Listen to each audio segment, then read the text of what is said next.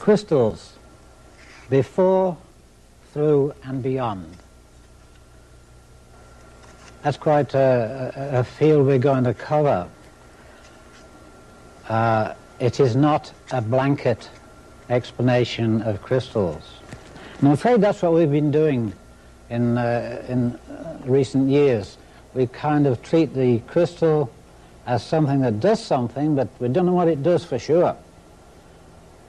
We seem to feel that it has healing powers, it has powers of communication. It seems to have all kinds of things, but what? And how will you know until you know exactly what a crystal is? A crystal is a living thing. It's not just a piece of quartz. We have some crystals here now that I'll be talking about later on. They're beautiful, but what good are they? I'm sure that a lot of you have used them for many things, maybe your arthritis or something, but did you know what you're doing? We have to take a look at what tools we're using, where we're using them, do we use them separately or in conjunction with each other? We have to know exactly what we are using before we can do anything sensible with them. If you try to do experiments as I have done, when you don't really know what you're doing, you might have some success here and do the same thing again, but each time it comes out a bit different. That's because you haven't put things in balance. That's because you don't really know what tools you're using. And unless we know, we'll never get anything stable. Now, before the crystal was formed, something else had to happen. We have to go back through time to the beginning of creation. I don't intend to talk to you a bit about the middle life of the crystals or future of the crystals. I'm going to talk to you from the time they were first formed till the time when we will be able to use them sensibly. And so to begin, the first thing that happened was, God said, "Let there be light." And there was light. Now, when God made light, he did it in a scientific way. I suppose the first light he made was his own energy. But he provided this universe with an energy that keeps it running, keeps it going all the time, and that energy is part and parcel of everything. So when he created light, he created it with something. That something was magnetism. Now, I want you to think on, all through my talk with you, of all things being of one substance. They are all magnetism in a different form. If you can accept that and go along with me, you're going to find it a lot easier to understand me. Doesn't matter what it is, just say to yourself, okay, I know what he's talking about. Everything is the same medium. It is all the same energy in a new form. And light was magnetism spun until it shone and became light. Now, the crystals we're going to be talking about, they came from light too. And a lot of the things I'm going to be discussing until we get to those crystals may leave you to understand that I forgot what I was talking about. We are talking about crystals right from the beginning. And the light itself, being magnetism, was in itself the beginning and the end. You've often heard people say from dust to dust. That's a true saying, but we can go a little bit farther than that. We can go from the beginning of light, from magnetism, right through to the end In other words, in simple words, like from alpha to omega, the full cycle. From dust to dust, energy, light, and everything else is made, and back to the same thing again, back to the energy. And if you think of light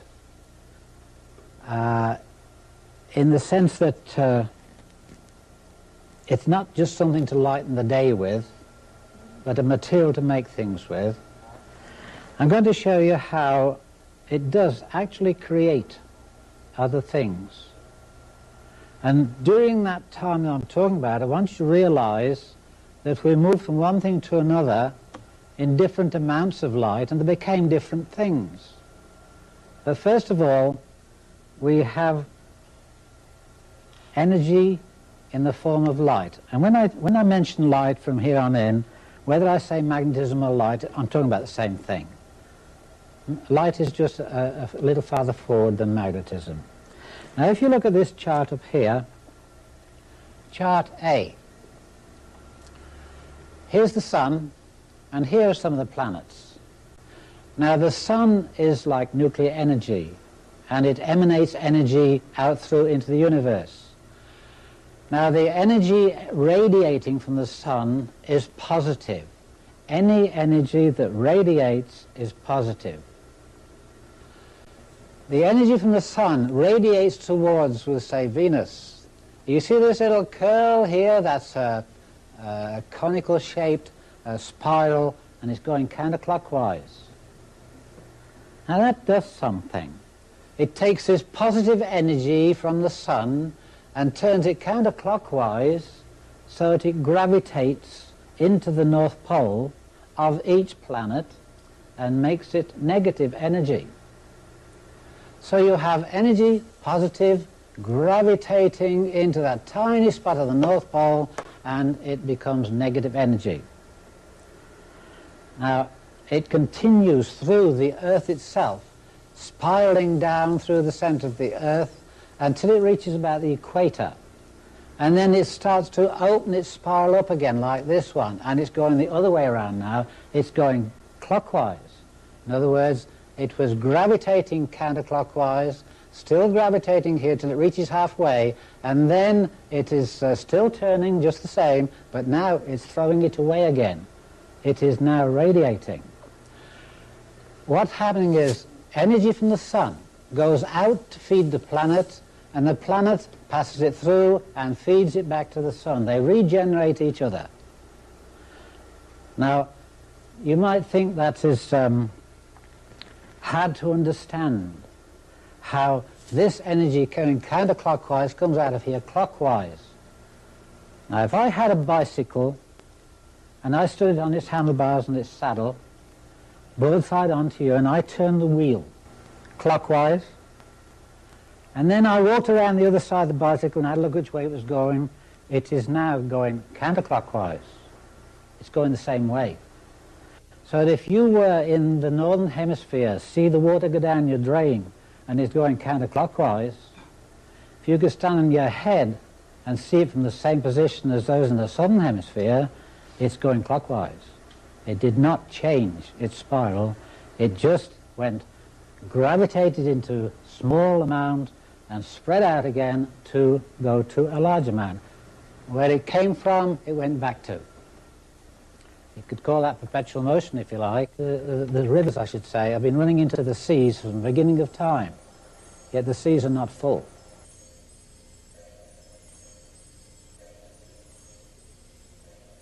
We have a system going on which God created whereby a wave of energy gravitating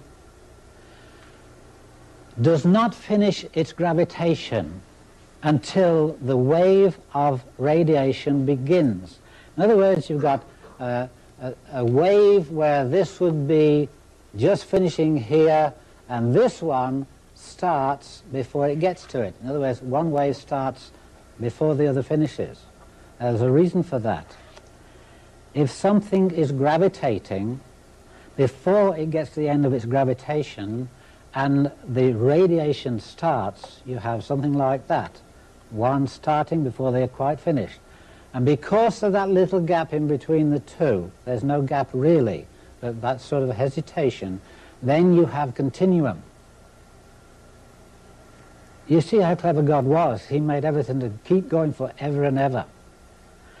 And that wave break there means to say that this system will go on all the time. Now you might say if you're gravitating something and you're radiating it at the same speed, which will always happen. Gravitation and radiation are always the same speed. But one started just after the other, or just before the other one finished. And so it leaves you with what you formed by gravitation, and it has not dissipated because the radiation didn't start till after that was formed. So we have a continuum there.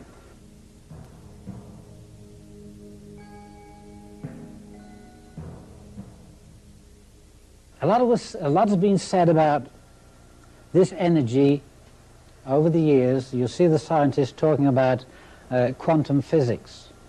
And they say that the energy that comes from the sun does not come in a steady flow, always the same.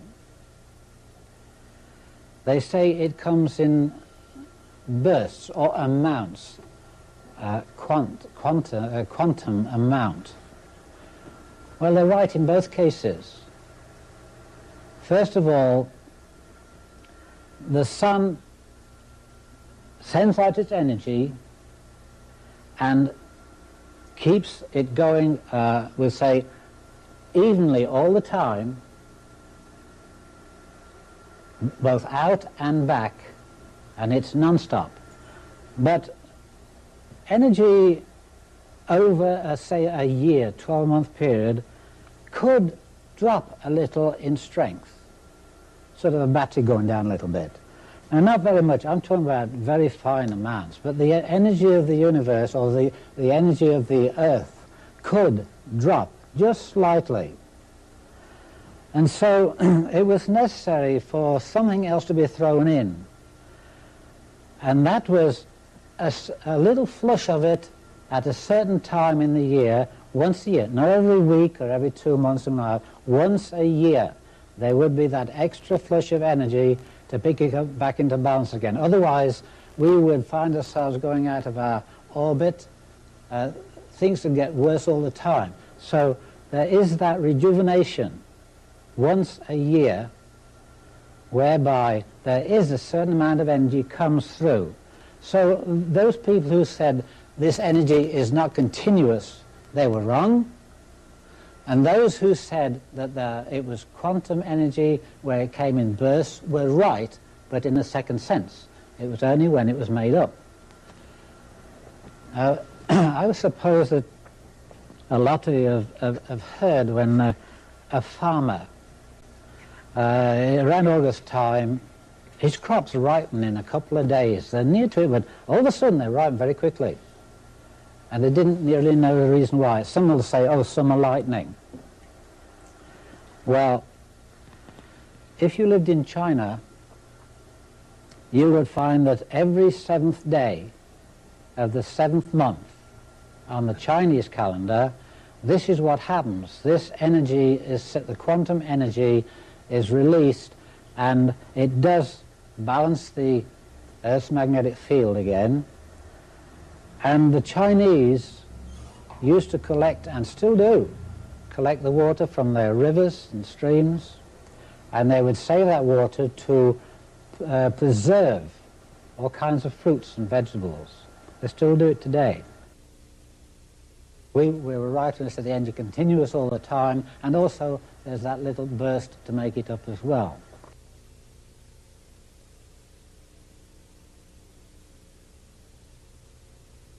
When you get energy spinning, it usually spins in what we call waves, light waves.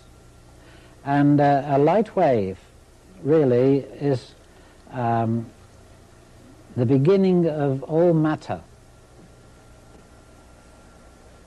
The energy itself spins counterclockwise, and it has it's like a a coil where the center is just small like a spring in a watch.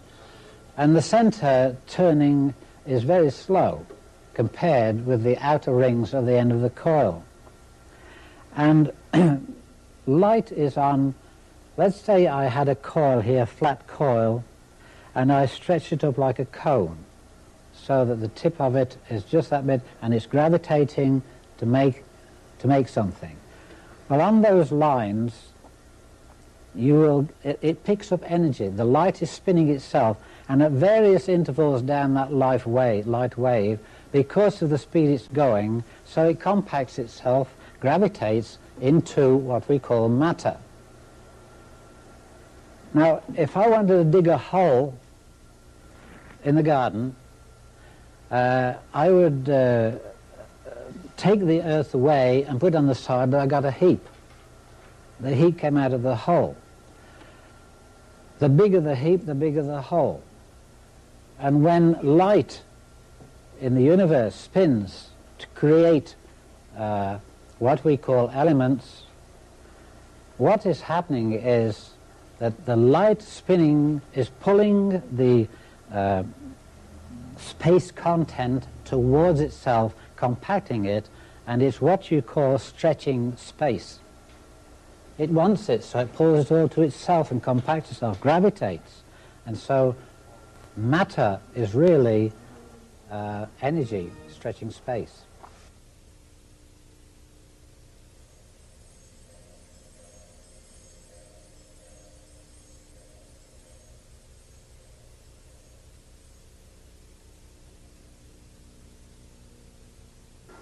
A light wave would be getting bigger like that. And down through the center, there's a line. You might be saying to yourself, what's this got to do with crystals? It's got everything to do with crystals. So up here, we've got our first, it's spinning very slowly there, and alpha-non is the first one there, just to mention one. But as we come down here, we got hydrogen and we got iron and whatnot, because the spin is greater here, like on a bicycle wheel. If you spin a bicycle wheel once more, then the hub is traveling much slower than the rim itself. So where they come on the outside here, they're going much faster, and these are getting bigger. And so you have a wider sweep, so that these are traveling at such a rate, you get your elements form on the light itself, and they're getting heavier. Now, when I say heavier, I mean when we compare one atom of this as compared to another one. We don't say, oh, there's this bulk here. We don't compare bulk, we just go by how it gravitates. Now, the energy we're using is light. And the light compacts itself into these things, and you'll have what you call an octave. The octave will stretch from here, I beg your pardon, it stretched from halfway here to halfway here. And on one octave, just on music, there's eight elements, which you don't count the 8 elements from one here, you take half. That's half here, and 1, 1.5, 2.5, 3.5, 4.5, 5, 6.5, and the other half of this one gives you your 8. You start with half here again. This is how your elements are formed. And they will have different weights because of the position they are on the scale of light.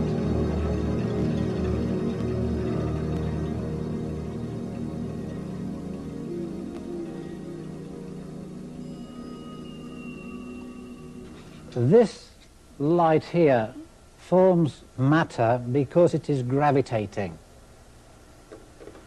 And at the same time it's gravitating, inside that spiral there's one going the other way, which is radiating. But it's behind. Remember I told you it was behind time with the other one. And so the elements that you had formed, they remain there. Now, one little thing that I might mention as just a point of interest is that mass rotates at a certain speed, like the Earth. The Earth rotates at about 19 miles a second. And the speed of light is 186,000 miles a second. Now, the difference between the time of them moving would indicate that there is time, such a thing as time. I will mention this, and I will repeat, it only indicates that there is time. Now, any element itself, or any light wave, must remain in balance. You cannot have more gravitation than radiation. You have to have them both equal. And when you have those elements formed, we find them in the Earth itself. When the Earth was being created, they have cooled down. You've got your elements in the Earth. But this is how they were created in the first place. This is how mass was created. But when you think of mass, don't ever think of something big. Think of even a speck of sand is mass, or matter, call it what you like. Now, any part of matter that you see, think on continuously that matter is light in another form. If you can accept that, we'll get somewhere. Now, once we have, one of the things I should point out here before we go too much farther is that in creation there has to be rules. God made rules which I guess we call the laws of nature. And one of the things that would indicate this to you is a very simple test you can do for yourself. We have a chart here. This one, a B chart, but have a look at this up here. To indicate the rules of nature. That is like a chart of a pebble dropped in some water. And the pebble drops in here and it starts to send rings out. Now, I don't suppose anybody ever bothered to check it, but if you take a photograph of those rings on the water, leave about 10 rings spread out, and photograph it, you've got something you can work on, like a chart. And if you measure the circumference of this one here and multiply it by the cube root of pi, then this is the circumference of this one. If you take the circumference of this one and multiply it by the cube root of pi, it is the same measurement as this one. So it's increasing, all these rings are increasing one by the cube root of pi. And never alter that. That's the laws of nature. Now, a funny thing happened too, that if you take the circumference, or rather the diameter, of the fifth ring, let's see, there's 1, 2, 3, 4, 5. Take the diameter of this fifth ring across here, it will be the circumference of the first one, the same measurement. So if you took the second ring, this sixth ring would have the same diameter as the circumference of the first one. So every 1 to 5, the diameter is the same as the circumference of the previous one, the small one. So you see, even they travel out, they expand. It's not accidental. It never is two different ways. It's always the same. The expansion of those rings on the water are no different to your radio waves. You see the radio waves coming out of the tower, they expand exactly the same. They multiply by the cube root of pi, a law of nature. You never alter that. And you'll find that in so many things, shape plays a part. There's all kinds of things that are natural, We don't have to do anything. Shape plays a part. If everything were in balance, then nothing would move. So we have to have something that creates an imbalance so that nature can use its laws of nature and come back into balance. So if it goes out of balance and comes back into balance, we have movement. Now anything out of balance, there is something wrong. There's something needs correcting. That's why nature puts it back into balance again. But shape is one of the things that will influence movement. For instance, if I had a cup of soapy water and I get a straw and I dip it into the soapy water and I take it out and there's water on the end of it and I just go like that, it drops plop on the floor.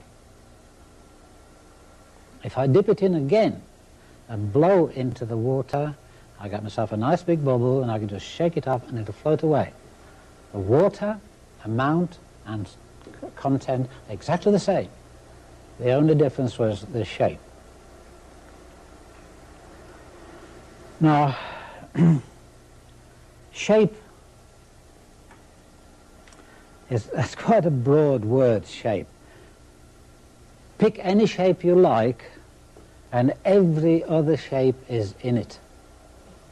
There is no shape in this world that is by itself. They all contain each other's shape. For instance, up here, you see this chart C here? This one here. I got a circle, I got a hexagon, and I got 1, 2, 3, 4, 5, 6 circles and one in the center. Now this is the only perfect way that circles will fit close together and leave no gaps. Now in that circle I can have a hexagon, I can have a triangle, all the shapes are within the shapes. Now I want to point something out here that you probably haven't thought of. You remember I said to you early on that from alpha to omega, that dust to dust, okay. In the light spectrum, colours of the rainbow if you like, we have 6 colours. And one in the center. The one in the center is pure light. What happens is that if you spin light, or rather light as it is contains the colors, and only when you slow it down or reflect it in some way will you get the colors out of it. But when I was a kid, we used to play whip and top. I don't know whether you know that, well that is. In England it was a whip and top, and you hit it with a string and it used to spin around, and we used to paint the top of it different colored stripes, pretty colors. And when that was spinning fast it looked white. When it was still it was different colors. And it's the same when light spins, it becomes pure light, all these join together into the one. Now if you were to take anything like that, you bring it back down to the one. All these 6, they come back down to the one. Now let's take the speed of light. If you were to find the square root of the speed of light, about 24 times, you come down to the 1. We always go back. We come from the 1 and we go back to the 1. Now all these performances that I'm talking about are going to be reflected in your pyramids. And one by one we'll put them into use. But to carry on with the the matter that's locked in form, locked in form, we have energy entering the earth and it's distributed. Like you can take electricity into a building, the main one comes in, and then you distribute your electricity to the various rooms, the outlets, the whatever, stoves and whatever, lighting, and it's distributed all over the place. Now the earth is the same thing. the Earth has a grid, which is this one here, chart F. This is like a grid of the Earth. All those shapes I talked to you about are in that. You have your circle is your circle of the Earth. You have hexagons, and you have triangles, and then they are laced together. You see, you can come down to a smaller hexagon here, if you can see that. You come down to a smaller hexagon, and you come down to a smaller triangle. In other words, from a big one up here, you can go down to a small one here. It's just a repeat of the same thing down.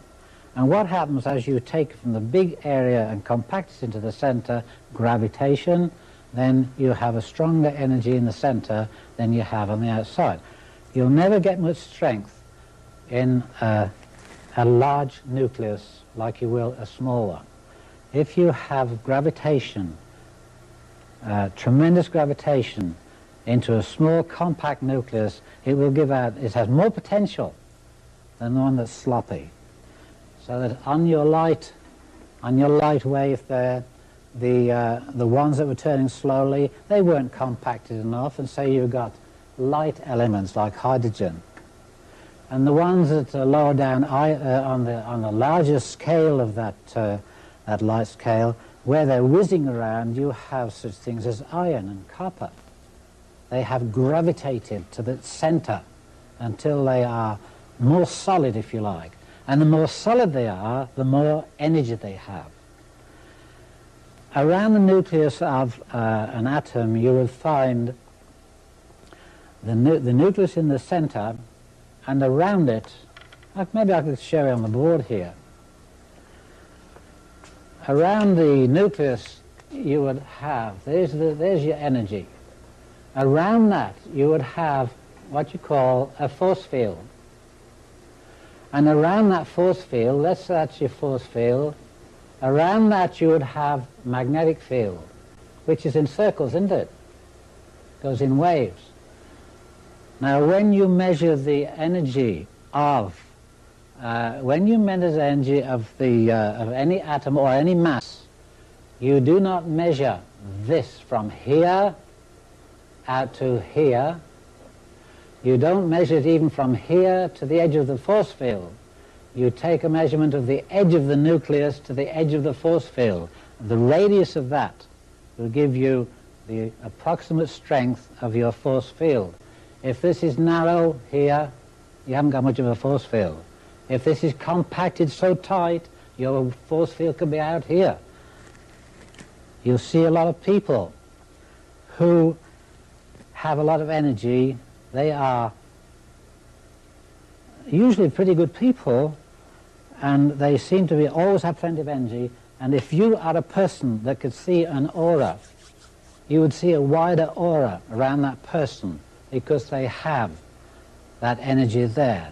Some people that are kind of sloppy and don't sit around all day, you wouldn't see much of that. But the person is active, on the go, lots of work in them, you'll see that aura around them. So the more compact the guts of the thing, the stronger the energy it is. We'll be talking about that in these crystals in a minute. Now, in this grid of the Earth, you'll notice there are two triangles. And this is a little bit deceiving because this line actually travels through here. But on this triangle here, this line should not travel through. This one here should be on the top of this one here. And this line here should stop there and start again there, like that. So this one is on the top of the other, which indicates that the two triangles there are not touching. Now, whether they are 1/8 of an inch apart, you put your finger between them, that's nothing to do with it. They could be 8,000 miles apart. And so we have a situation like this. I made a cutout here so that you could see the Earth's grid. The Earth's grid is something like all this work here. All these lines, these are hot spots here. But I took the trouble to cut this out to show you how the Earth itself, which is an icosahedron, that's 20 triangles covering the Earth on those, like those triangles there. And if you saw the Earth like that, and then you took another one and took it over the poles, let's take this one here. Say you took this one and wrapped it up over the top of the pole to the other side. If you could see through the Earth, it would look like that. Okay? What do we have there? We have the Star of David. I have asked rabbis, priests, all kinds of religious people to try to find out for me what the Star of David is for. The usual answer is, well, it was the insignia, if you like to call it, or the logo on King David's banner. That's not good enough for me. This very grid here indicates that the Star of David, we'll talk more about it as I get into the crystals, this indicates very strongly that this one influences the other one, the other side of the Earth, and we have a working mechanism whereby one plate on this side of the Earth is working with the other. The sign of David is the sign of all energy. But these triangles here are not just flat, they're three-dimensional. Like this little one I have here. There's a triangle that you see. Now that fits like that into the Earth itself. 20 of them all fit to make what you call an icosahedron. Something like that, okay? Not going to deal too much on that. But they all face into the center of the Earth. Now from the outside we see the energy gravitating, it's big on the outside, gravitating into the center in this fashion. You see the coil, there's the coil there, and it's gravitating to the center. But it doesn't stay there. Then it repeats and goes out the other way to radiate away again. When this goes into the center of the Earth, it is facing another one opposite it. The points come together. And so you have this going on here, that going on there, and you create a situation like a bar magnet where the center of the bar magnet is neutral. This is positive maybe, this is negative, and they come together, but they don't touch, they go to the outside, they keep in and out, but they do not touch. Now, I'm going to come back one moment to the light wave here to indicate to you and give you some kind of proof that everything is of the same energy.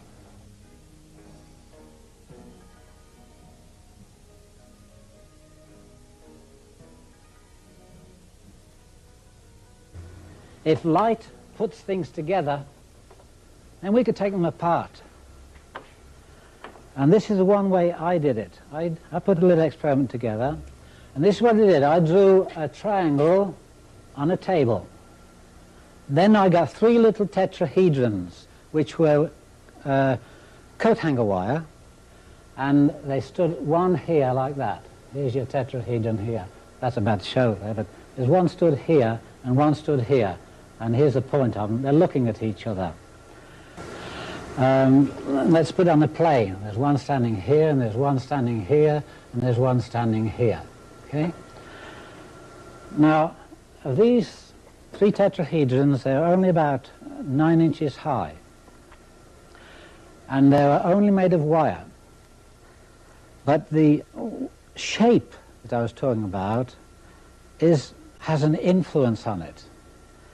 The shape of those tetrahedrons created a movement inside let's call it a pyramid. And the movement itself started to cooperate with the other two. This one's talking to that one and that one. Now, I put a little wooden arm here. I'll draw it sideways. It's like a lamp post, a wooden arm, and this arm stuck out. And on the end of here, I hung a piece of string with a small piece of zinc, pure zinc, about 2 inches long, 1.5 inches wide, and 1/16 of an inch thick. And I hung it here, like that. It's over here, stood here, and it's hung down there. Here's your zinc. So between this pyramid here and this one here, they are talking to each other, if you like. That's in simple terms. What is happening is that they send electrons to each other. You probably heard about Tesla's energy through the ether. These do it naturally. Now, the energy that was being collected into here, I'll describe exactly how it happens in a minute. These three pyramids are talking to each other. In other words, this one's sending energy to, it can't go to there, it goes to the nearest thing that attracts it. So the energy is shooting from here to there, and there to there, and there to there. Now, anybody will tell you that zinc is a pure metal. It's not made of 2 or 3 different items. It's just pure metal. Well, I beg to differ, because after about 3 weeks of this bombardment going on, these were sending out electrons towards each other and hitting the zinc.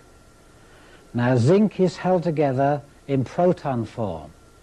That's way beyond the electron. Now, if you hit zinc, or I'll deal with zinc, that's one I use. If an electron hits the zinc, electron can't come out. It wants in. The only thing it can kick out is a proton. So all these three were bombarding these electrons, and eventually, like it's kicking protons out, eventually the whole thing collapsed onto a little pile of powder here. A little pile of powder. And when I had that powder examined, it was a dirty calcium. Now, if you know the weights of your elements, you'll know that off the top of my head it's 65 point something, and I've got them here somewhere. There's about 25 moles per gram difference in the weights. 40 point something, I think, it's 40.8, I'm not sure, doesn't matter. There's about 25 moles per gram, that's molecules per gram in weight, at atomic weight.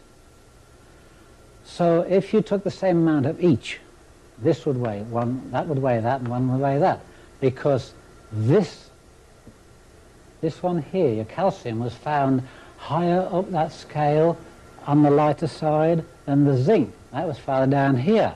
It was heavier. Now, when I saw the difference that I had in weights, I tried to find something in the periodic tables that had that weight. But what had I removed? All I know was that my zinc had collapsed, and I had it tested, and it was calcium. I tried to find a number that would equal that, and not even a combination of different numbers would give me that answer. So I had to look for something else. And it was obvious to me really before I started, but I just wanted to be sure that what I had removed was energy. I hadn't removed anything you can give a name to. I had removed energy. So I put this in a little tiny bag hung it on here, and I repeated the process. And believe it or not, after about 6 weeks, it's longer this time, it got smaller and smaller, and it changed color too, and all I had when I tested it was aluminum. I'd come from zinc to calcium to aluminum. And there's a funny side of this, because a doctor will say that you don't have enough calcium in your system. I'll give you some calcium tablets. At the same time, somebody says, don't cook in aluminum pans, it's bad for you. But when you get calcium tablets, there's aluminum in it, isn't there? Energy-wise. Not only that, they say, okay, get out of the aluminum and get out of the calcium, I'll give you some zinc tablets. They gave you all three. Because in energy form, like I told you when we first started, we must regard everything in its electrical magnetic form. Else you're not going to understand me. Reduce everything in your mind to the electrical and the magnetic. And I will give you numbers. You can work these out for yourself. If that's the weight of an electron, you can prove it if you've got a calculator there. I know for a fact that hydrogen is 770 electrons. That's hydrogen, 1 point something. So if you take this number here and divide it into any one of your elements on the periodic tables, you can find their electronic magnetic content. Now in a few minutes we're going to turn to something else that it's a continuation of this, but I'm going to take you inside a crystal.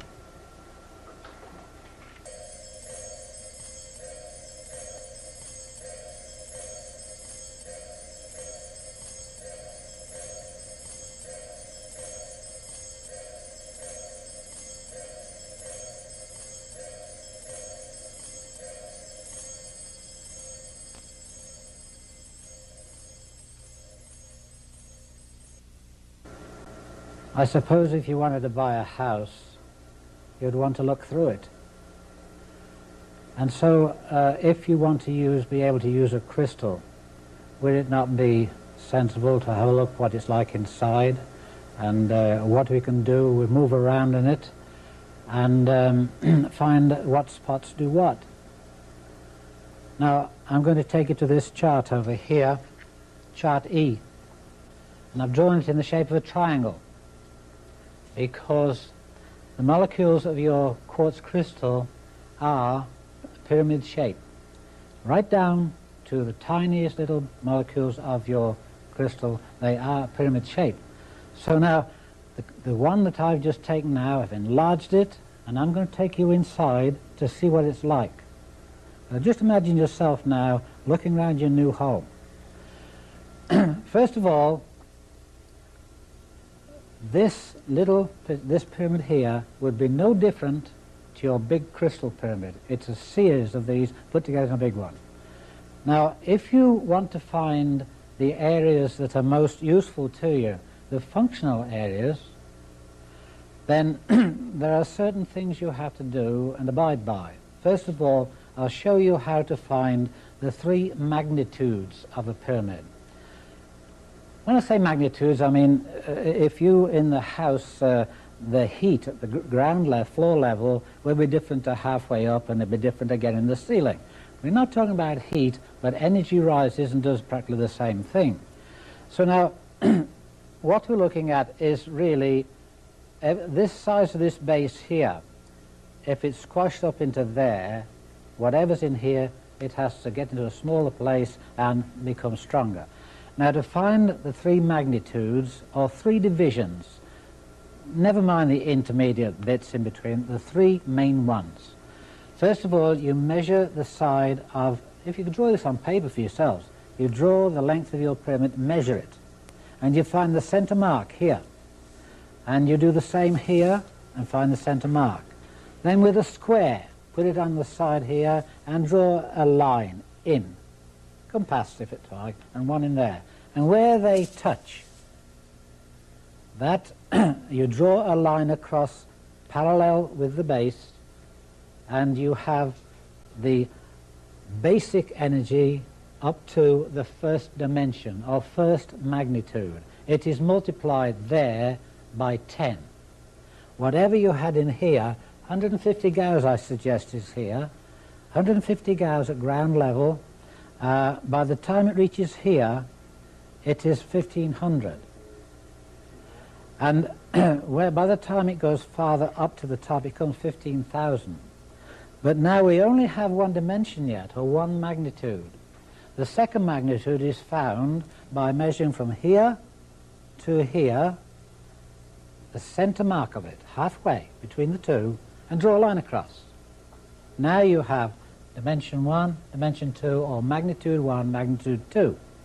And each of these multiplies by 10, so that whatever magnitude you draw into the pyramid, naturally, let's talk about naturally, not force-fed, whatever energy you draw into the pyramid would come out of the top 1,000 times stronger. Now, this point here,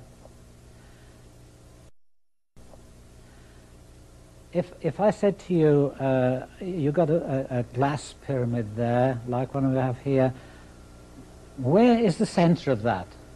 Where is the cube root of it? Well, this is the way you find it.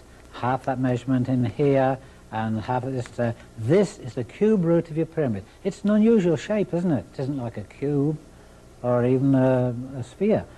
That is the cube root of any pyramid. Doesn't matter whether it's equilateral sides or what. That will be the cube root. Now, what does that mean? The energy collects into it and condenses itself into a nucleus at that particular stage and builds up. That's the place where all your energy builds to. That's what it's going to be. Whatever you bring into here, it will congregate there. That's the cube root of your pyramid. Now, from here, halfway up, that's 2/3.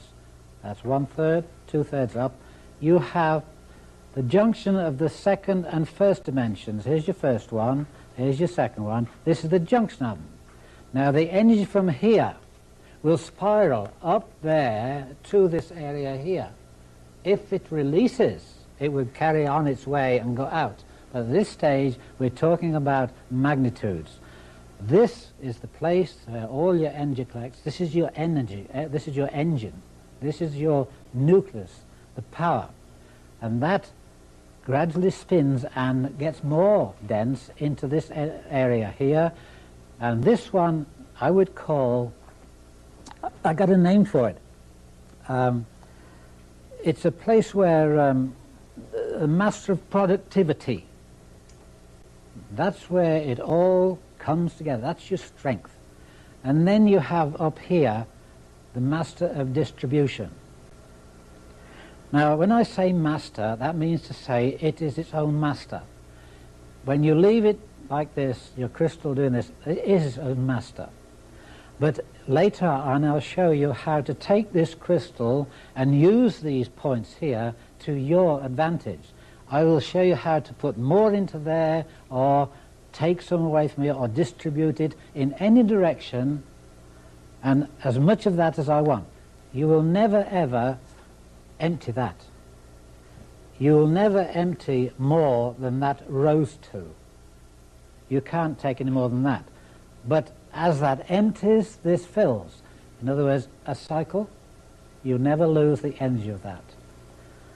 So whatever goes into here and leaves from there, if it's allowed to go, which it will do, it takes a period of time for a crystal to fill. And from that time on, it has a time cycle. If this were, for instance, when I had my 30-foot pyramid, it took 5 days to fill. And it didn't take me long to discover these spots in where I could do different things. It took 5 days to fill it, and took somewhere about 13 or 14 minutes for it to empty here. But it did it on its own. I had nothing to do with it. It filled in 5 days, then in the evening it was usually 13, 14 minutes, and it released. Now remember, I told you when the Earth received its energy into the North Pole, positive changed to gravitated to negative, and then went through and to the South Pole and threw it out as radiation. This here gravitates itself from this area here. I showed you the spirals that we're talking about on its way up. It gravitates from here to get this stronger and stronger and stronger and stronger, and eventually it will leave from there. But as soon as it leaves there, it is no longer gravitating, it is radiating. This would suggest to you that you would have to use the energy in a pyramid to receive a negative force.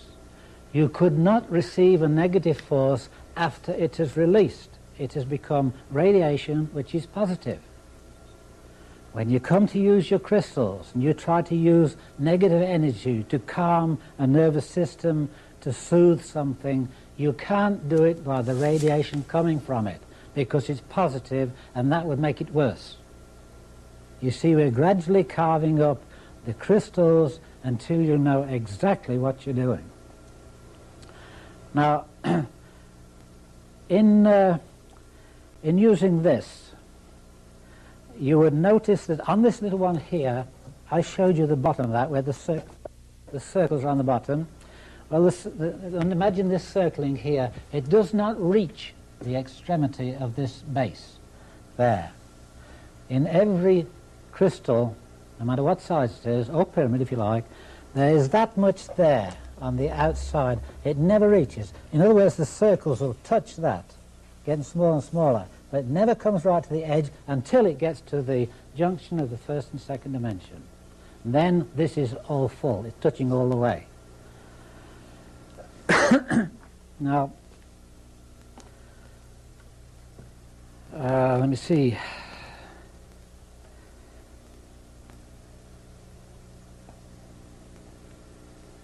If you want to use these crystals for any particular purpose, you have to be able to set them up either singly or in combinations with each other. And if you were to set this one up with one underneath it here, or a crystal that was both ends the same, then you would have, tip it sideways. If you squeeze it in the center, energy will come out at the ends. Okay? So it's that way in the first place. Okay, you tip it sideways and energy comes outside at right angles to where you squeeze it. And if you take a small crystal, I've got one here that I can give you some idea. Let's try this one. If you took that small crystal, don't forget, it's live. There's energy moving there. It's matter just wrapped together and movement there. Now, if you took a piece of copper wire, fine copper wire, and you wrapped so many coils around it, leaving one end loose, and then wrapped it with some mica, and then wrapped the rest of the coil around it, and leave the two wires, one outside the mica and one inside the mica, now you have a little motor. And it won't work the motor as it is. If you put it in a vise or something to squeeze it at the center, then the two wires will make a little motor run. It's what you call piezoelectricity. Now, in the case of this, supposing I put that up into a pyramid or a bigger crystal, then this is feeding that more energy and is continuous. Now, as you squeeze this to make it work, energy comes out, and as you release it, it comes back in again. It goes, it'll breathe for you. You'll never squeeze it empty, but as you release the pressure, so it fills itself again immediately, reaches balance. It has to stay in balance. And so you have a little motor there. That's one thing you can use your crystal for. But these spots I showed you in here, it would be unfair of me not to show you some of the dangers as well. This is only a crystal, but I can explain to you what happened to me in using the big pyramid in these locations here, what happened to me, and it can happen to you using your crystals in a small way or in a large way when you begin to put them together to manipulate them. I should show you where a few dangers lie. Now, if you can imagine the 30-foot pyramid that I had, knowing that it contained energy and it's free-flowing, it's always coming in and it's non-stop. I said, well, why can't I harness this? Little crystals will do it. Why can't I harness a pyramid? So I made myself, I'll just go to the blackboard there and give you an idea what I'm talking about. I made myself two coils. One was just a small one like this, and it was electric coil, counterclockwise.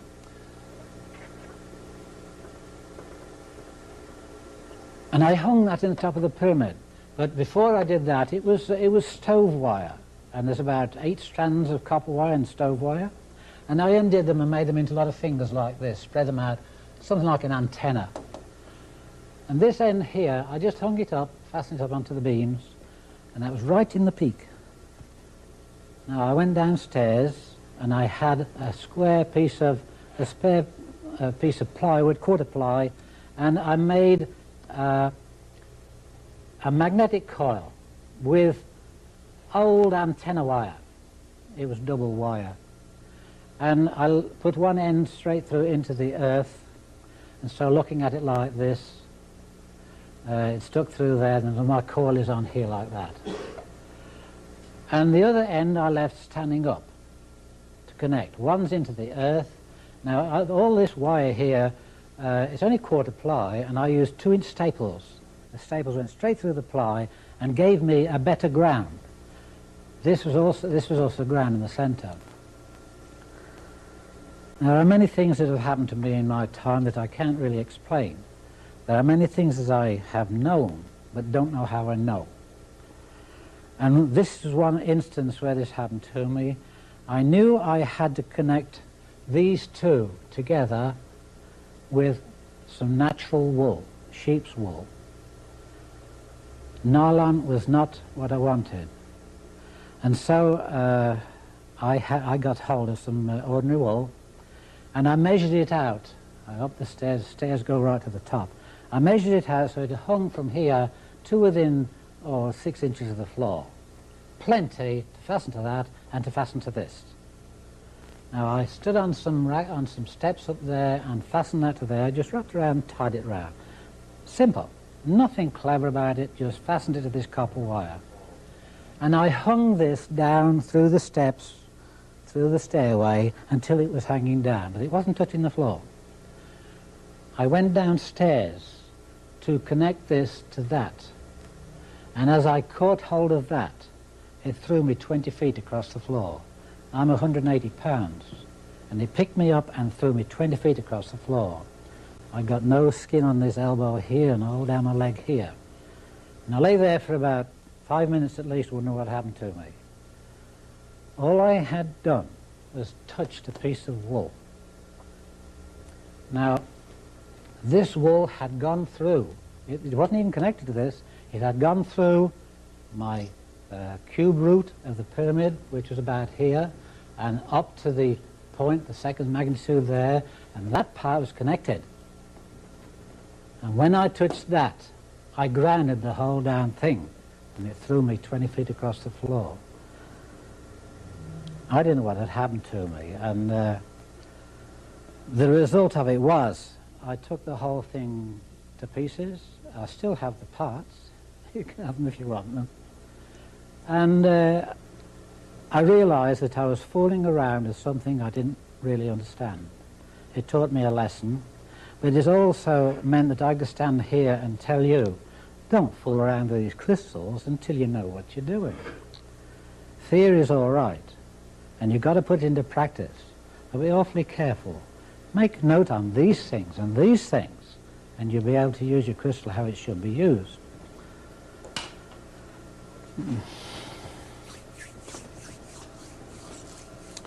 Now, in a crystal itself, you have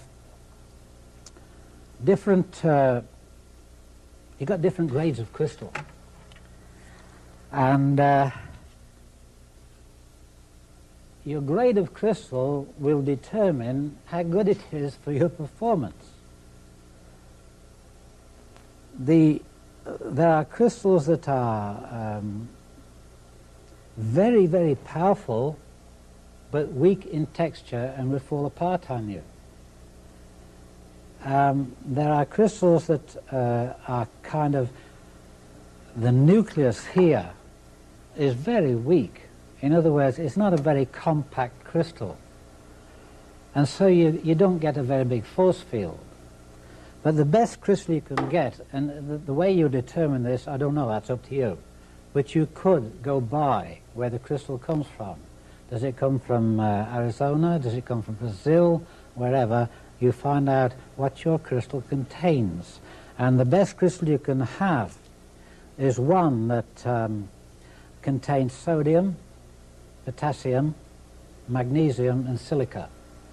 Now, I haven't got the quantities of those. If you've got those four, I'll repeat them. Sodium, potassium, magnesium, and silica, you have the best conductivity. Now, a lot of these crystals have impurities in them. And if they didn't, you'd never see a color in them. It's the impurities that give you the colors.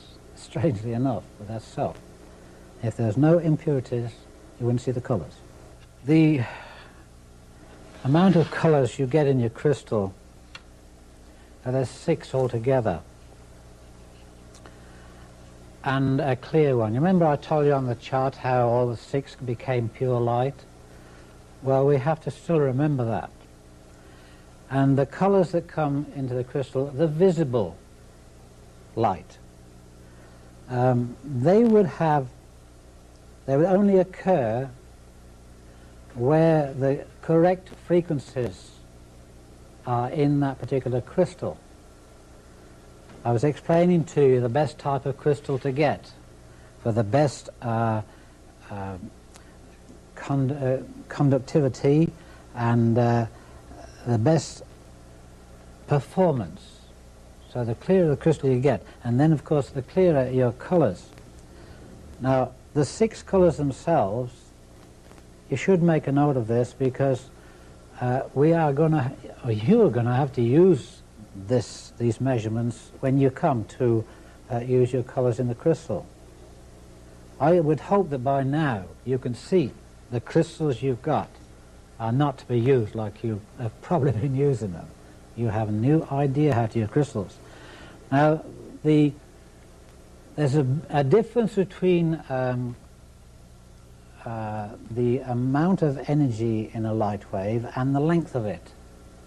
We measure light waves in the smallest amount we use is called an angstrom.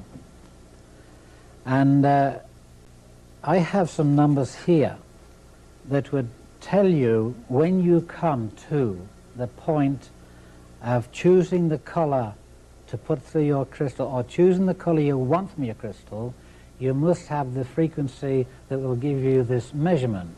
I'll go back across to the blackboard again, and I'll very quickly write them down so that you can make a note of them. I suggest that you share with each other when you get a chance. Okay, the frequencies and harmonics. We're dealing with the frequencies. And the ultraviolet range, that's outside the range you can see. They go from 2900 angstroms to 3900. Now I'm just going to cross the zeros out. Now violet, that one will be 39. That's from here, okay? 39 to 45. Then you go from 45, that's for your blue, to 49. And then you go to your green, which is 49 to 55. And from the green you go to orange, yellow, I beg your pardon, yellow, 55, orange I should say, what am I? Yeah, yellow. 55 to 59, 9. And red, orange is 59 to 63, 59 to 63. And then you go to your infrareds, which you can't see. And that's from 63 to 10,000. You can copy those down and be sure you remember them, because you can probably obtain them somewhere else anyway. But these are the frequencies that you're going to have to use, and also you'll have to use those frequencies in the harmonic sense as well as the energy sense. Now, when I speak of harmonics, that's the sound that the frequency makes. If you wanted a certain note on the piano, you go up the piano till you get to it. You do not get that note one before it or one after it. Only on that particular place do you get that harmonic. And it is the same with nature. There are places with the laws of nature where things happen every time, always the same thing, and there's nothing you can do about it. You can come to, we'll say, when we're talking about the elements, in between the elements you have degrees before you get to this one. Now this element here is always that element until it gets to the other one, adding bits to it. In other words, the in-betweens, they call them isotopes. That's in between this frequency and that one. Now, the harmonic is something that you're going to have to use. If there are any musicians amongst you, you have a head start on everybody else. But I'll give you some harmonics that are most unusual for you. One is the speed of light. You know it's 186,000 miles a second. Well, it has a harmonic. And the harmonic is 1439. That's the harmonic of the speed of light. I can't go too much into these. I'll just give you these because you'll be able to refer to them later on. Now, if you have a speed of light harmonic, you also have an anti-speed light of harmonic. And the anti-speed of light harmonic is 6950. 6950. These are round figures. Now, gravity acceleration. You're going to have to use that too, believe me. It will all come in your crystals. Gravity acceleration is 2545.5. That's gravity acceleration. Now what do we have on the other side of it? Anti-gravity acceleration, which is 3930.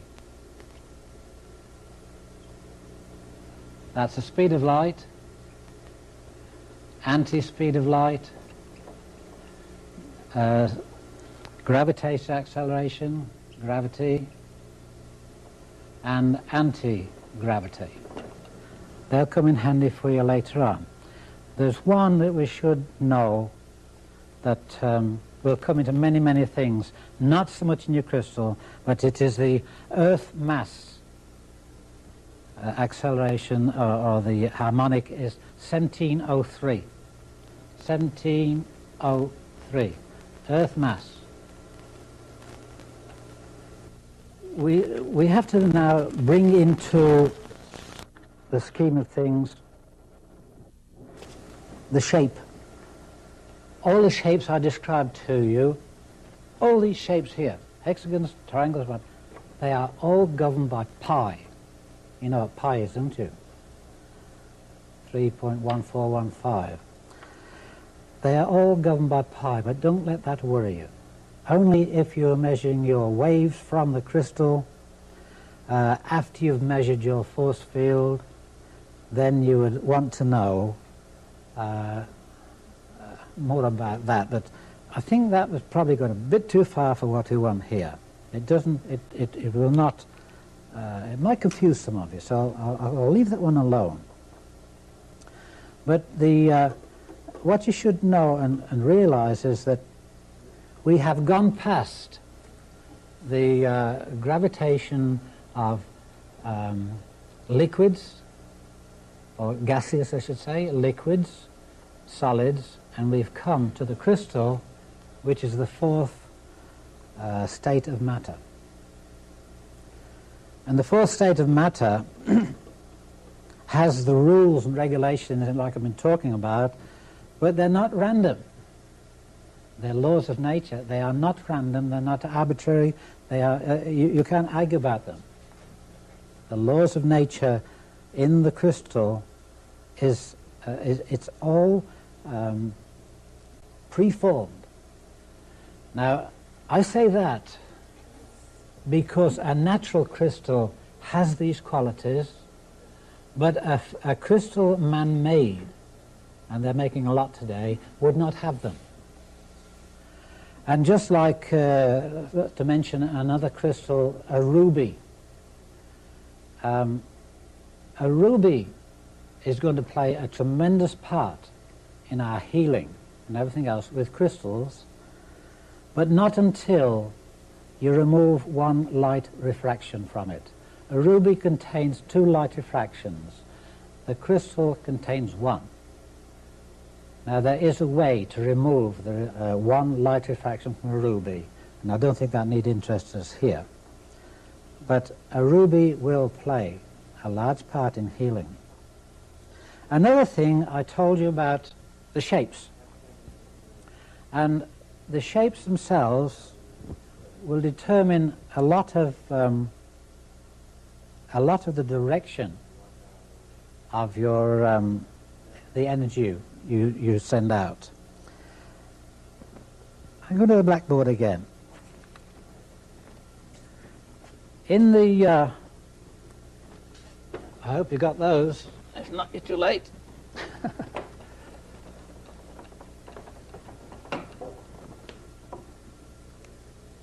When you take a stick, here's some water. When you take a stick and you dip it into the water, like that, it does that. Ever noticed it when you was a kid? Always bends. Now, it will bend more when this is thicker than water. So you stick it in syrup, it'll bend a lot more than that. This is what you call, this light does the same thing. When it goes into your crystal, it hits your crystal and it bends. And that's called light refraction. There is an angle of light refraction which is there, but don't bother about that. That is light refraction inside your crystal. But when you use the outside of your crystal to direct your beam or whatever, the way you facet it will determine at what angle you send your beam out at. I've got a chart here, if you follow me across here a second, and it shows you some little different angles here, look. The angle of this one, it points up there. This is your reflection off that side or any side. The reflection is that angle there. This one is thinner, and the angle is entirely different. And this one is much steeper. So however you facet your crystals, that's where your light will shine, because this is reflection, not refraction. Now, light refraction is not energy projection. There's a difference altogether. I don't know whether you know, but light itself doesn't go anywhere. The only place light is at its source. Light reflects all the way at 186,000 miles a second on atmospheric and whatever conditions. Light goes nowhere from its source. It reflects at that particular speed. If you were to stand in front of it, you shut it off. It didn't go anywhere. Somebody said, where's the light go to when you switch your flashlight out? Well, darkness comes in at the same speed. But light doesn't go anywhere. So when you're using reflection from your crystals, what are you doing? You're not sending energy to anybody. You are only redirecting the light.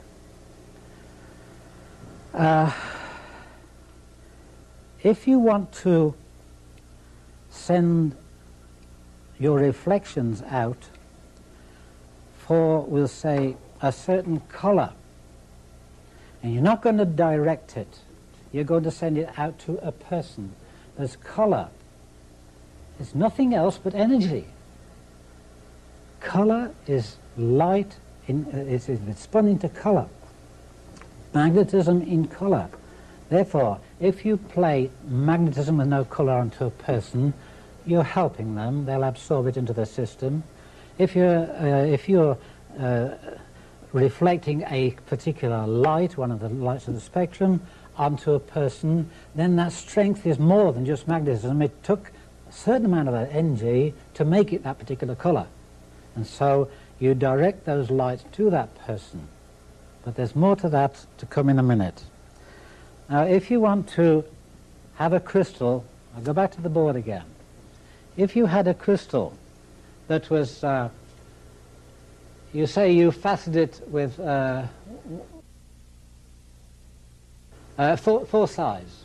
Let's see, like this. You facet it like that. You got 4 reflections. Now those reflections go out at a certain speed of or beats per second. You know that energy is not in a piece, it's all like dots all joined together. And this one here with the 4 faces would send out four beeps, if you like, per second.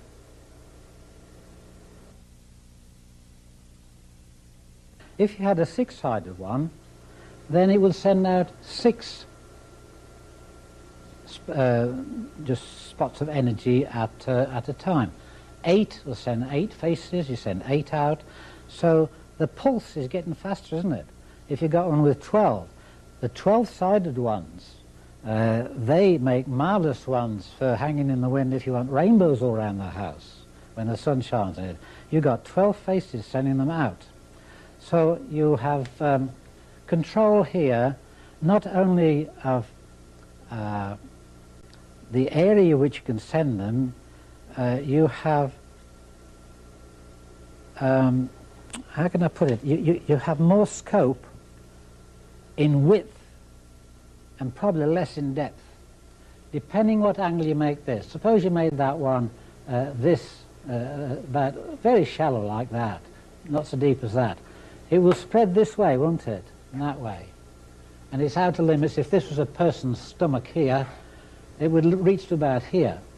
This one here would not even go so far. It would reflect down to about here. It wouldn't even go so far. So wherever you put your angle on here, it will reflect the right angles to it to a certain distance. When you change the shape of your crystal, you not only changed the reflection angle, you have changed the shape of the coil which goes up through it. And when you change it like these 3, that's equivalent to each one, you have changed the speed. It takes longer to go around this one than just to go around that one or that one. You change the speed so that it doesn't matter only in the beginning. When you set up an experiment, you would know how long it is before it gets cracking to do something. But you would also know that one works faster than the other. This isn't always bad, because in many cases of healing, it should be done very, very slowly and gently, not in a rush. No healing should be done in a rush. But this is one way you can slow down the energy you put out. But the energy you're putting out, remember what it was? It's out of the top here, and what's that? It's radiation. It's not negative energy, it is radiation, and the energy could be used for the color. I was explaining how you could use the colors, as opposed to using energy. I'll show you how, in a little while, how we can direct a color into a person without losing any reflection at all. The faceting I've talked about, except the spheres. I'm going to pick one of these spheres up again to show you. Here's a nice one. Now that doesn't give out any colours at all. It would multiply light that goes through it, but it's unmanageable. And a crystal like that, if it was set up in a certain circumstances, in conjunction with the cube root and the first and second dimension, the distributor, if that was set up at a certain angle with an amount of energy coming through, so it's quite strong, and if the sun, now I'm not talking electric light, if the sun hit that at a certain angle, It could cause devastation. I don't think I want to go into more into that, but I think a lot of you know what I'm talking about. A crystal like that would cause a lot of devastation. If you take the crystal and cut some off it, then you can play all the light through it and magnify it down here. If you turn it over with the round to the top and the flat to the bottom, then the light that comes in here spreads itself out, and it's the flat bottom like that sends a circle of energy down. So if you turn it over, you will send a very fine ray, like a laser, down. Now if you played that laser into a second one down here, which had a flat top, this has been multiplied 1,000 times. What went in there, multiplied 1,000 times coming out here, and that hits this one down here, and once again is multiplied by 1,000 times of that one. And then, of course, you have to know what you're doing, because you have to realize what you could be doing down below that one there. There's no problem if you watch what you're doing and set things up before you start them. Just don't play around with crystals. We've got some more to go yet, but I'm trying to instill into you caution. Always have caution.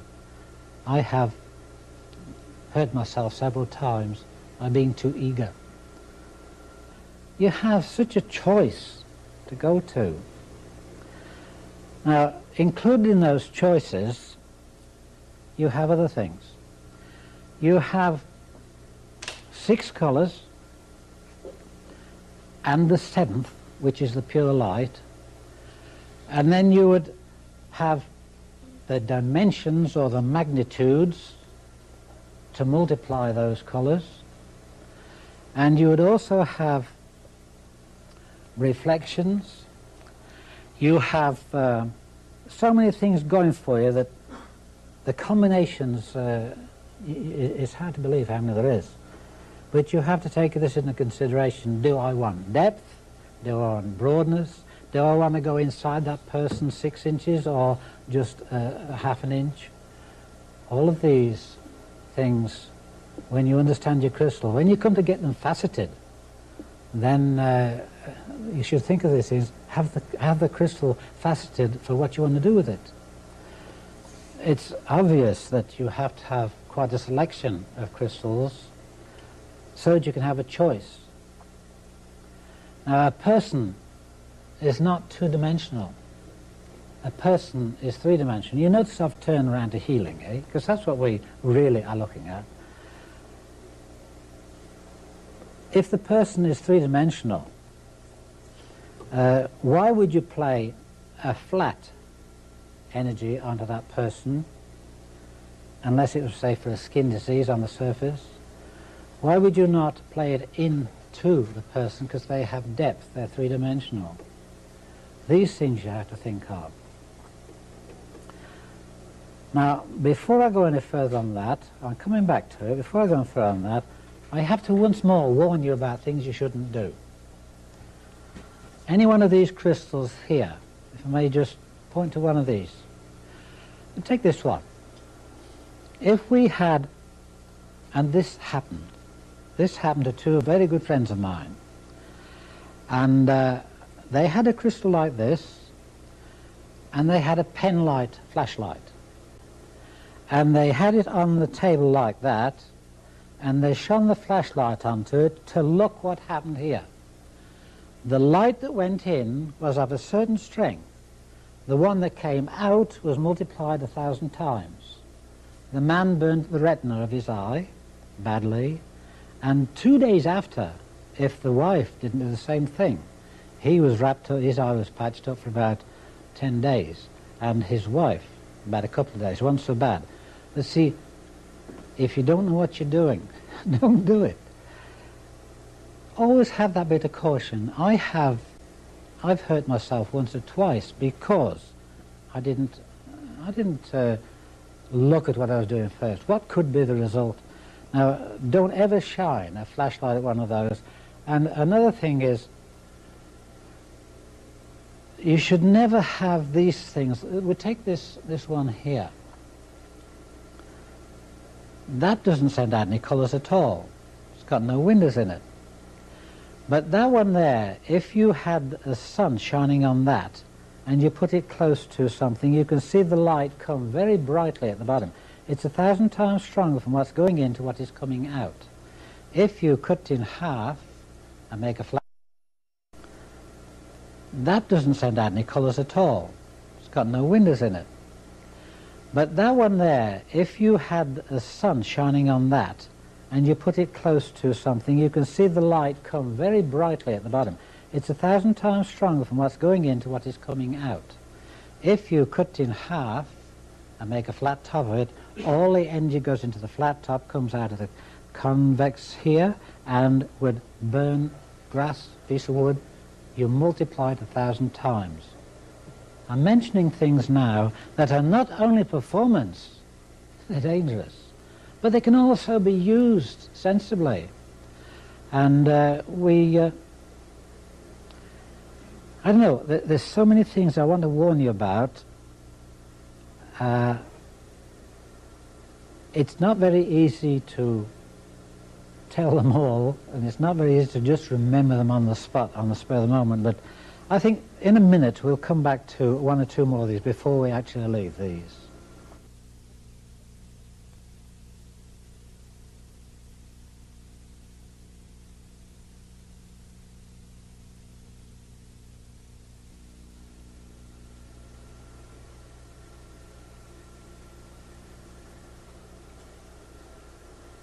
We've got a beautiful sample of crystals here. As far as ornaments are concerned, I wouldn't know which one to choose. I like them all. But my job is not to just like them, my job is to understand them. And I'm sure that some of you have crystals like this that you have used maybe to meditate with. Now, if you've just obtained a crystal, whether it's from a shop or from somebody else, before you should meditate with it, you should clear it.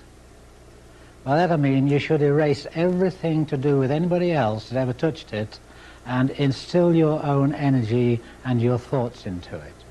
And you do that so easily. You take your crystal and look around it. You can find two, if you can't find holes, find some dents in it. And I find two here. Perhaps you can see them. They're not very deep, but they'll do for what I want. And I take two fingers and I put them on there, on those two holes, and I would ground it to the table or anything else. And I would just hold that for maybe a minute or a minute and a half. And it would take out all recordings that other people have put into it. Whether they knew they were doing it or not, it's nothing to do with it. It has registered in there like a computer. I am erasing its memory. Now that has been there long enough. My thumb has grounded it. These two fingers, one positive, one negative, have made complete three-point contact. Now this crystal is mine. I have now cleared it. It's mine. Now I fill it. And I can take this crystal in my hand and I can fill it now with instructions. And if this were my crystal, which of course it is, when I filled this crystal, do you know the first thing I filled it with? I filled that crystal with love. Because out of love comes healing, caring, and you'll get a better performance from the crystal itself. You're putting yourself into it. If you want to put evil things into the crystal, you can do it. But I put caring, thinking about other people.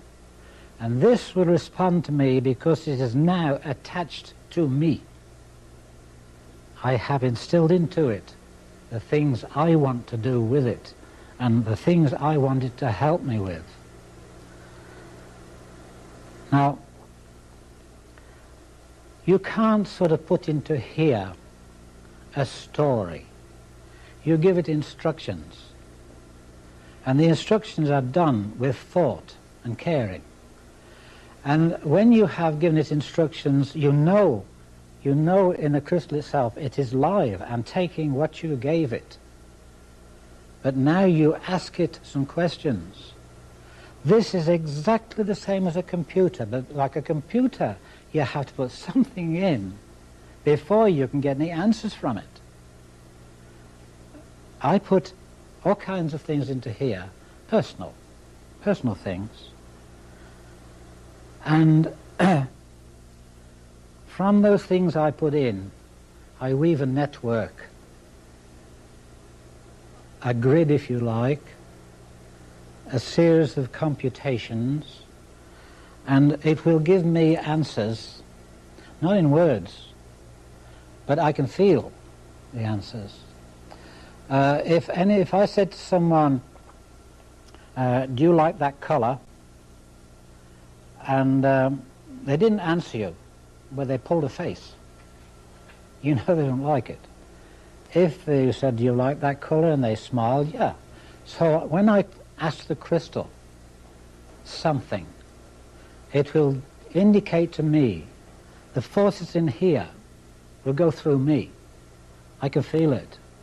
And I don't get words, I get indications or guidance if you like. So a crystal is not something to play around with. It is not a toy. It's as human as you are. And it responds without question.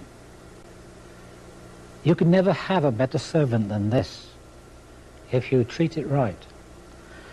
But always remember that what you put in is more or less what you'll get out. Don't put something in when you have something against somebody.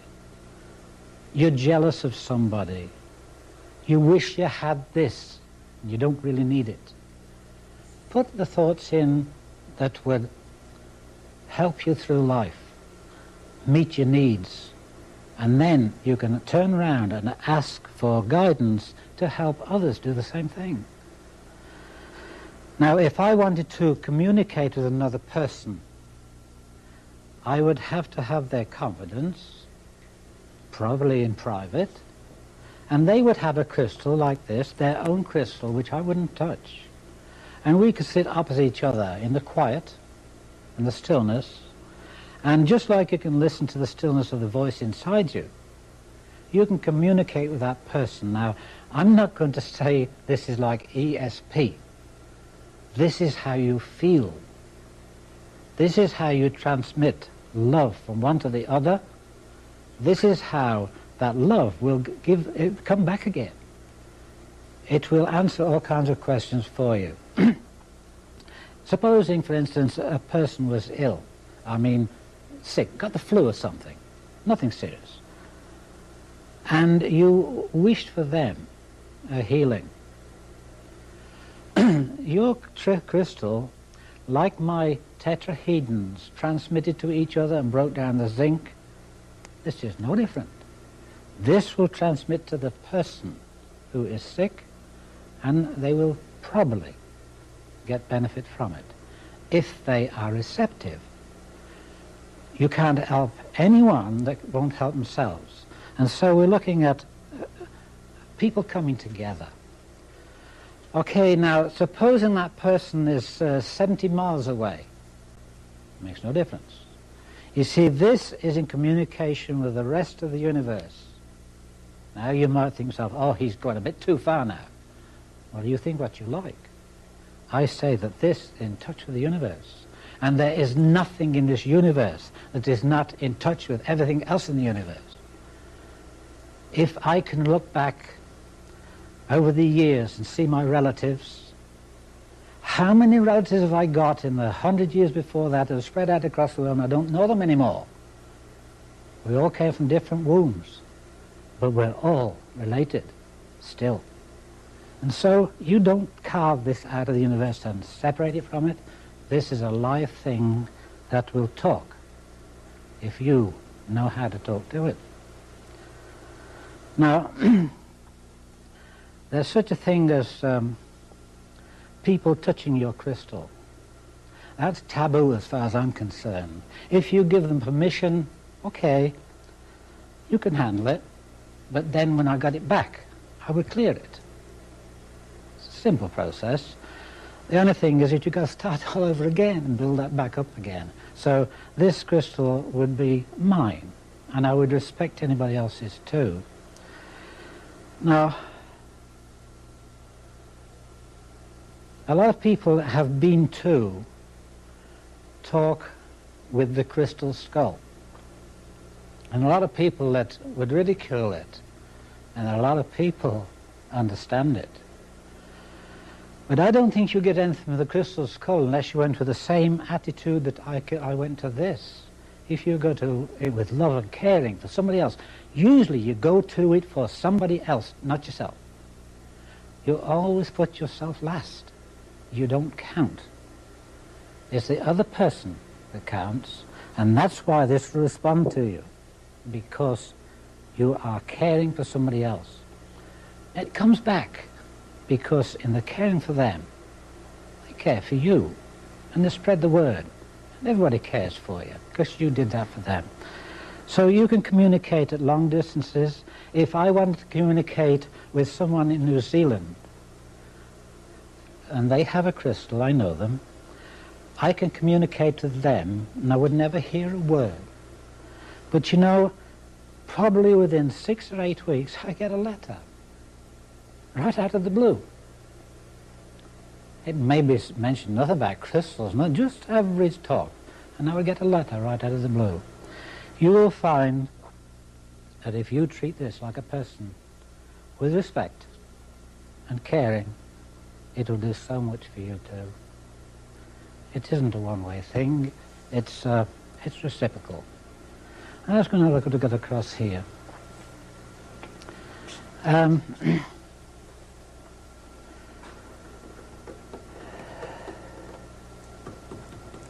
Crystals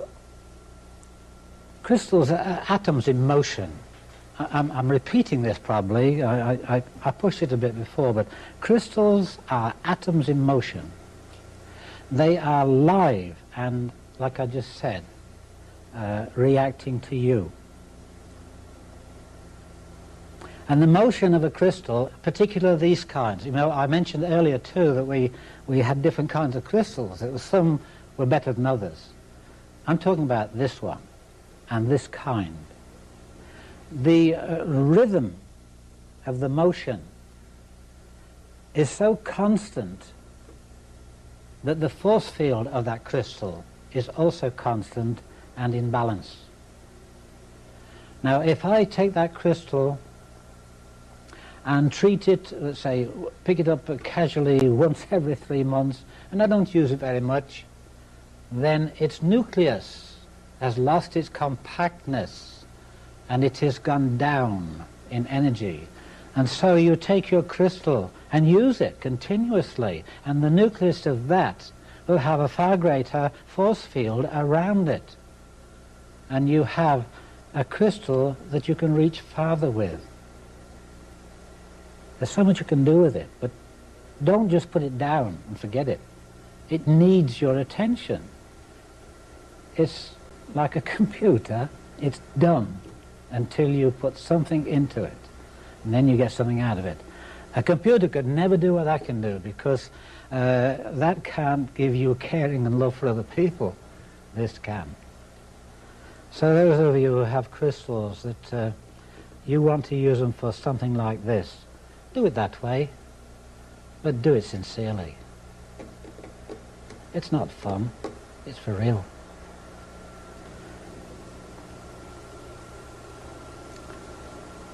Now, I'm going to deal with energy as a whole. I'll give you an instance that happened to me when I had my big pyramid. I was always doing experiments, and so you never know what you're going to come up with. And in those days, I was a greenhorn. I didn't know too much, and I thought to myself, I knew that with a mirror, I could reflect energy, magnetic energy, just the same as sunlight. Well, what is sunlight? Isn't it magnetic energy? So with a mirror, I can reflect energy away at an angle to the mirror. And I thought, I could. You want to use them for something like this. Do it that way, but do it sincerely. It's not fun, it's for real.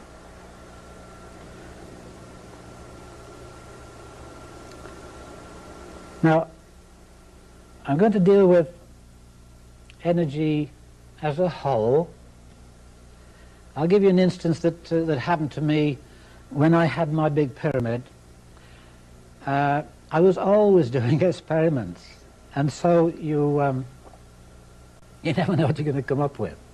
And in those days, I was a greenhorn. I didn't know too much, and I thought to myself, I knew that with a mirror, I could reflect energy, magnetic energy, just the same as sunlight. Well, what is sunlight? Isn't it magnetic energy? So with a mirror, I can reflect energy away at an angle to the mirror. And I thought, I could save myself some heating costs here if I cover the north wall with plywood on the outside and 4 inches of insulation, and some very kind people at Toronto University, at the University Press, said I could have sheets and sheets of the aluminum, then printed the whatever they printed on it, and the backside was still clean and shiny. And so I got the wall covered on the outside with plywood. I got insulation in and started to put the shiny aluminum on. And then I found out that I was reflecting all the energy from here across to here. The angle pushed all the pyramid energy across to there. It reflects it. Just the same as me shining a mirror and shining the sun from here into somebody's eyes. The mirror effect pushed it out. Okay, I did something wrong, but it taught me something. It taught me how to reflect energy from the crystal to a person. If I put a crystal, which I'm coming to in a minute, which is directed straight to the person, and I want it to meet them halfway inside them, I can do it 2 ways. One, I can get a crystal at the front which is directing the color energy with the light frequency I want to give me the light I want. And then at the back of them I put another one which will give me the opposite color to the one I'm using. And this one comes through and that stops it dead at the range I put it. And so inside that person, say 6 inches inside, this goes in 6 inches, would go straight through if I didn't put this one at the back and stop it halfway. So now we have the energy sitting right in the center where you want it.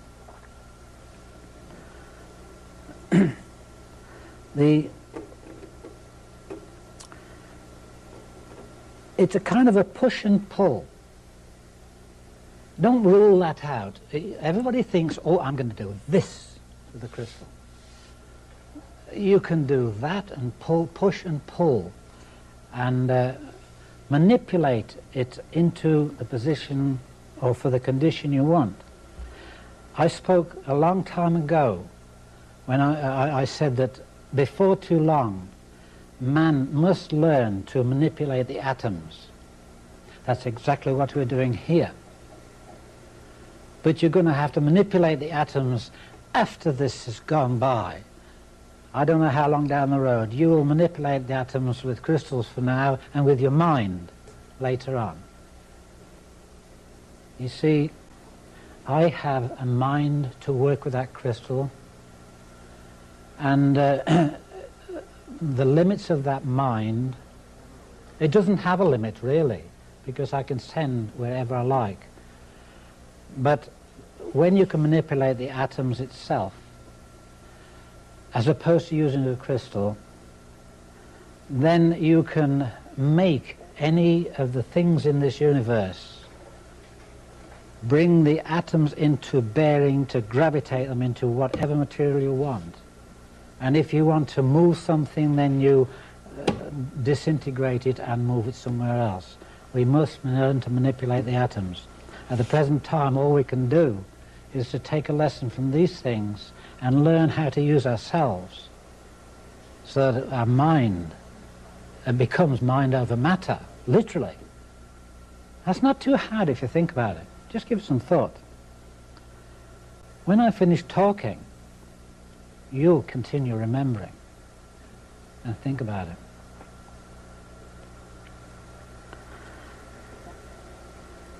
The human body has, it's not electrical in the sense, of course we call it the electrical systems. It's really so minute that it's magnetic. It's pre-electric in my opinion. Any reading you take on the human body will register somewhere, front or back, positive or negative, in the region of 14 to 27 microvolts. In the heart region, it will register 70. I'm giving you round figures.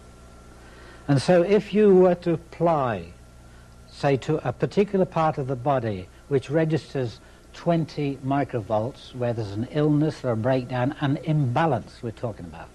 Imbalance, that's all it is. If there's an imbalance and the reading on that particular part of the body is 20 microvolts, you would never ever think of playing energy into that was, say, 1,000 microvolts. That's like giving a newborn baby 6 aspirins. You would tune down to the color that is gentle and the frequency or the penetration that would be compatible with the 20 microvolts. Now you have to also bring into that the temperature at that particular part of the body. It's not all the same. That particular part of the body would need a certain heat. Now when you come to heal, you can only give it the ingredients it needs, and nature does the healing. We can't heal a damn thing. Nature does the healing. You give it what it needs, the tools to do it with. And in this case, the only tool it needs is the right strength of magnetism, the right amount, on the right frequency at that particular part of the body. The frequency will also give you that particular color and the heat of the body and the penetration, and you have a potential balancing of the, what do you call them? That particular part of the system anyway. You balance the cells. If you were to, let's look at it from another angle. Supposing you were in good health and you want to remain that way. In this day and age we take all kinds of vitamins and we take exercises and this and that, and you're really guessing. To a certain extent you're all right, but you're really guessing. Your body will tell you what it wants. But if you keep that body in magnetic balance, there's no other ingredient needed.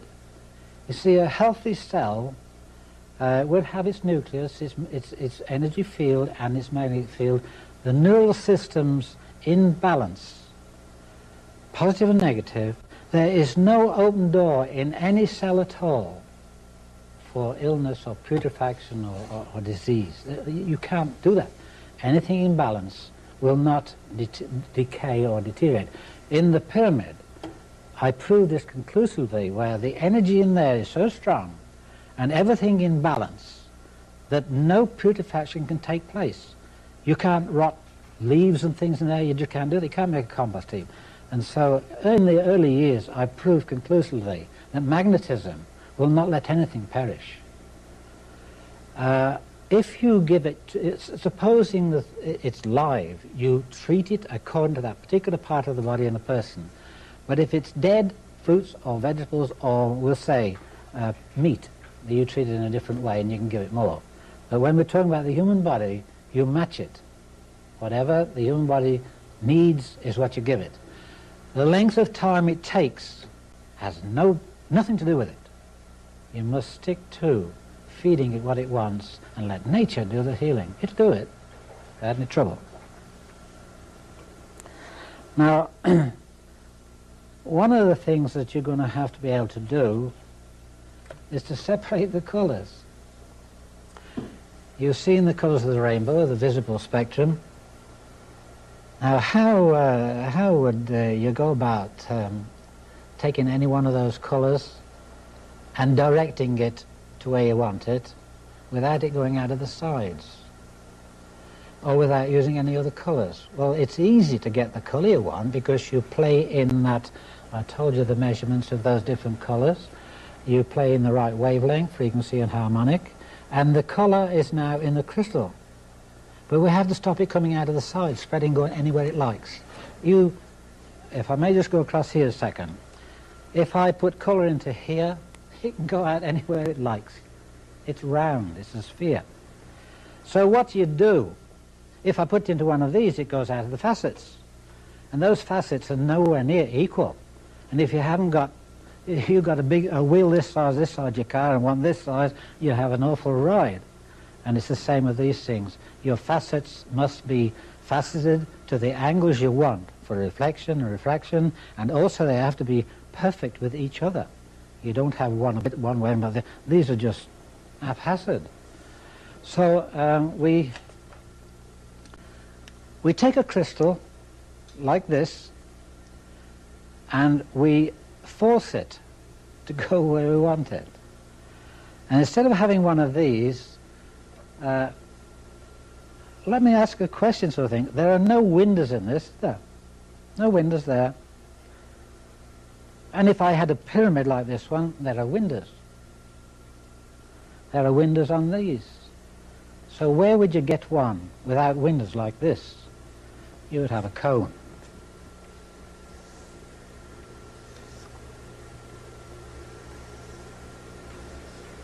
You'd have a cone. Now there are no windows, there's no flat sides, there's no facets, so it's got to go straight down there and come out of here. So now what you need is a machine, or rather crystals that are made like this, very, very narrow, like almost like needles, as small as you can get them. It doesn't matter, it's this that counts. And also the length from here to here that counts. And here's your cube root, and here's your magnifying point of distribution, and because it's coming from here to there, it'll go straight through there because you pushed it through there. Now you have here something like see this pen here.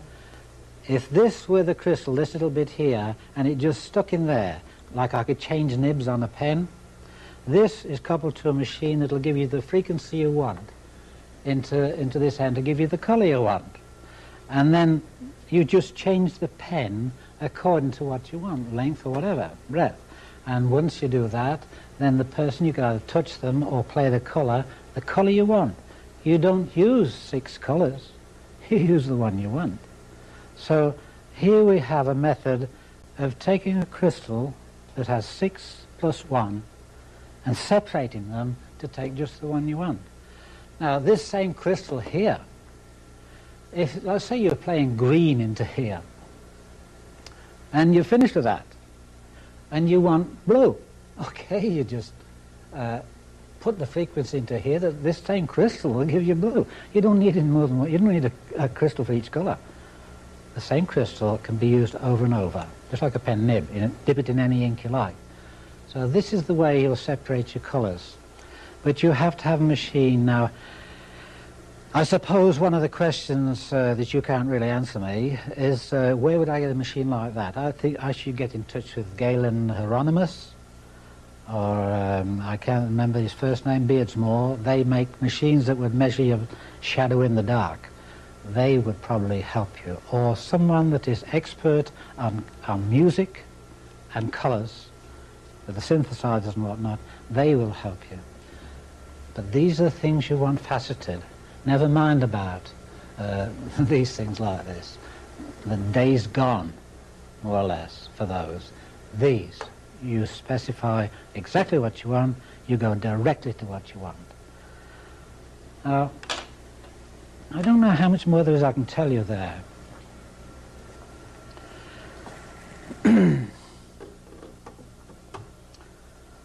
Separating the colours, we've done that, and I would say to you that if you don't know where the chakras are on the body, you should find out. because they have colours too. And you will see by those, you get yourself a chart, you'll see by those which are the opposite colours. So that when you want to use opposition, push or pull, you know which colour to use. Now if you were in the area up here where it's like yellow, isn't it, golden, bright light, you would never think of using red. So wherever the chakra of the body and the colour is, you use your microvolt energy, you use your frequency to give you the colour of that particular part of the body, and it's common sense to meet it where it's at. I can't tell you any more than that. Just have these things available so that you can do anything you really want to. But don't think that tomorrow you're going to go out and get yourself a load of these and start into it right away. There's a lot of work to be done. But be patient. Be patient. I've discussed the depth that you would penetrate and the heat attached to that. But there's also one more thing that you should add. When you create the frequency for the color, that frequency will have a harmonic. Now if you can have music that is compatible with the healing you want to do, and those harmonics do not clash, then you are also assisting. It's like fertilizing your crops. You are assisting the healing by the music. If you put on the Stars and Stripes, watch out. But if you play a nice soothing tune, it's half the battle. Music is a great stimulator or something that soothes. And so there's nothing wrong. As a matter of fact, I would like to think that you use music at the same time, but not offensive music. Now, I have seen demonstrations that have been with the use of crystals, and they were used as a blanket effect. That means to say that it's like wrapping somebody in a blanket and say, let's see if you get better now. You know, you're nice and warm, that'd probably cure you, got the flu, but just get better with that. It seems like that to me when you see people using crystals, these type of crystals, to put, say, lay people on a bed or a table or something, and they put a crystal by their head and one by their feet, one by their elbow, the shoulder and whatnot. If this offends anyone, I'm sorry, but I got to say it the way it is. If you are doing that, you're only guessing. Who would believe that a person does not have a magnetic field complete? If your magnetic field is not complete, you're probably dead. And yet you see people having crystals placed around them, and then with either crystal in the hand or with the hand, they join the magnetic field together. It's already there. That's only using things as a blanket. It's only using things when you don't know what you're doing. Now, if you are using energy to cure someone, you better be sure that you're not using the energy that's killing them. I have some very good friends. One is a professor, and he was studying with the Wilhelm Reich organization, I believe, orgone energy. When he described to me what orgone energy he thought it was nothing else but magnetism. I just told you earlier on, there is nothing but magnetism. It's just in a different state. So where this name of orgone came from, I don't know. Another name for something. And he confided in me that they had meetings I don't particularly know who or where. It doesn't bother me. But they had meetings where a person was wrapped in a blanket of steel wool and cotton wool in layers. Steel wool, cotton wool, steel wool, cotton wool. Flattened into a blanket. And they were rolled into it. Now you know very well that cotton wool today is nylon. And it will, it draws magnetism to it. Very often off nylon, a carpet, you can get a shock off it. It draws magnetism. Steel wool, one of the best ticers of magnetism you could possibly have. Steel pulls energy out of the atmosphere to it. So you have a layer of magnetism, magnetism, magnetism, and wrap somebody in it. That's just like putting a plastic bag over somebody's head and tying the knot round their neck. You're suffocating them with energy, maybe their own plus what you're pulling into them. And in confidence, he said that they nearly lost a couple of people. And they had quit doing it altogether. So you see, when you use crystals, blanket fashion, you're asking for trouble, you're guessing. If you don't know how to use a crystal, don't use it at all. Find out first.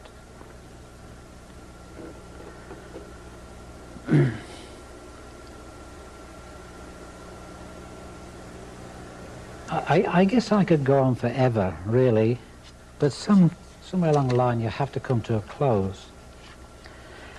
And sometimes it's harder to come to a close when there's still a lot to be said. Now I would like to tell you about something that is, well, it's very precious to me and will be to others sooner or later. Where do we get to? I lost my can here. I told you earlier on that I had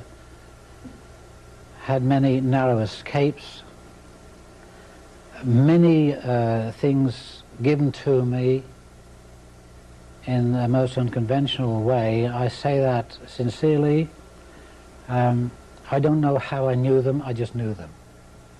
And I don't see why, if I am blessed with that kind of thing, I should have to try and explain it. I'm not even going to try to. I have been blessed with many, many things, and I think perhaps it's because I care more for others than I do for myself. Now, I have been working for the last 12 months on a pyramid that is so different. This pyramid does not have the dimensions like these here, but they do have a dimension that is used throughout the universe, using the figure 5. I have an assurance that this pyramid will do certain things. It is built rather, and it is in the process of having a collection of crystals assembled, faceted, coordinated to the point where anyone sitting under it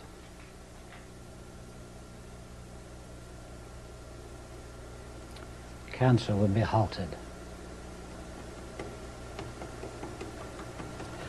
I can't say too much about it yet. I haven't finished it. But I know, as I knew those other things, that I must build this pyramid.